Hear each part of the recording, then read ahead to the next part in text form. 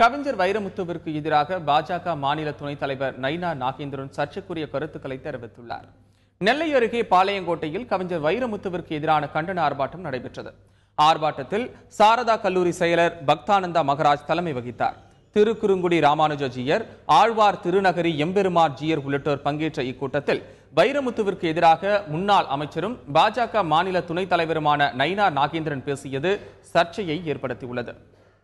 நான் இன்று சொல்லுகிறேன், வைரமுத்துவை நாக்கை அறுத்து வாருங்கள்.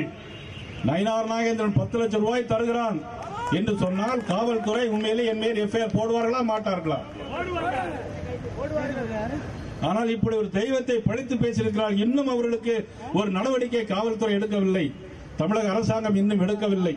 இனி ஒருவன் எவனாவது வாயில பல் போட்டு எவனாவது நமது தெய்வத்தையோ இந்து தர்மத்தையோ பேசினால் அவனை கொலை செய்வதற்கு நாம் கூட தயாராக இருக்க வேண்டும்.